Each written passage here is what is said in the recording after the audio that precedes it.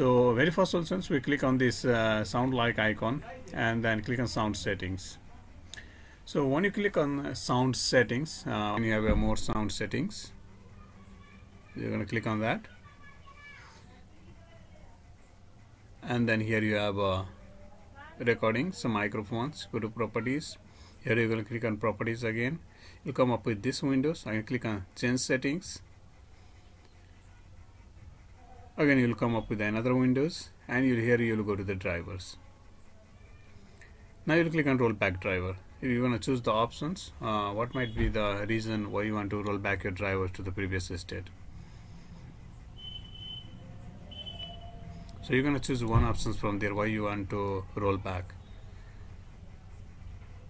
So I want to roll back because previously my previous driver was giving the good performance, and then click on OK.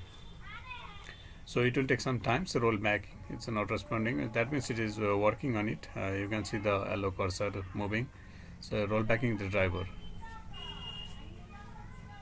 So give a time to roll back the driver. After roll backing, it was successfully done. You can see. Click on yes.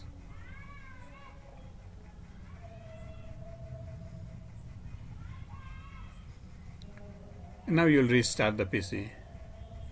After restarting the PC, again you will come back to the same place and check it back.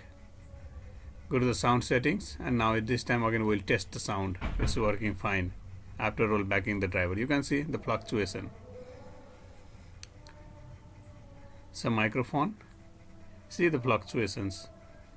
It is taking the input now. The input sound, it's input voice. Whatever I speak, it is see.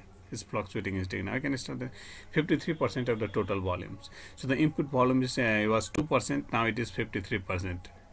So update has caused the problem. Rollbacking driver really worked for me. So one of the other steps will help you. Now you will get the sound in your in your video after recording.